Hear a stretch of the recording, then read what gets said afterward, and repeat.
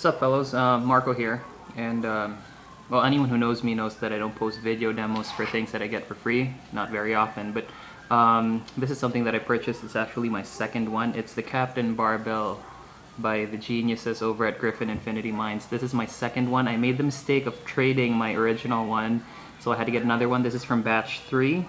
And it's not going to be another review. I'm going to do that at a later date, so it's just going to be a bit of a vapor demo. As you can see, it's an Immortalizer V3 there with stock borings on the base. I did not enlarge any of them. I just took the aluminum sleeve off because my build heats up a bit, so we need to ventilate it a bit more.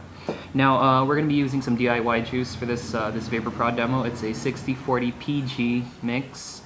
Yeah, I don't prefer them for high volumes of VG because it takes too long to steep, so we're gonna drop about 6 to 8 drops using one of these medicine droppers, and we're gonna see how it goes. I've been vaping on this thing on 18350 mode for quite a while, and the battery's pretty worn out, so it's not gonna be as massive as if we were using a fully charged one. But let's go ahead and take a look how it goes.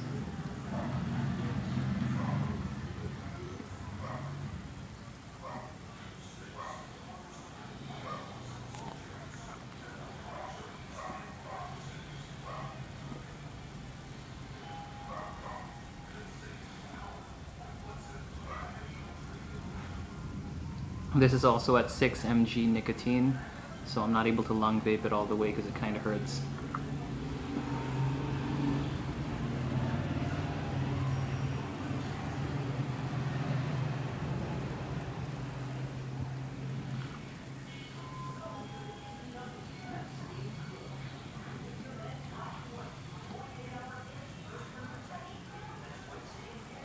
Oh, by the way, all of these are stock pins. I haven't upgraded them to the silver one, so you still have the big-ass negative copper contact and the floating positive copper pin. So just one last drag. I think I'm going dry here.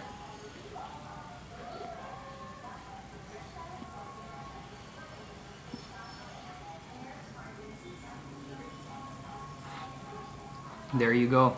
Captain Barbell by Griffin Infinity Minds. Kick-ass engraving on the bottom, by the way.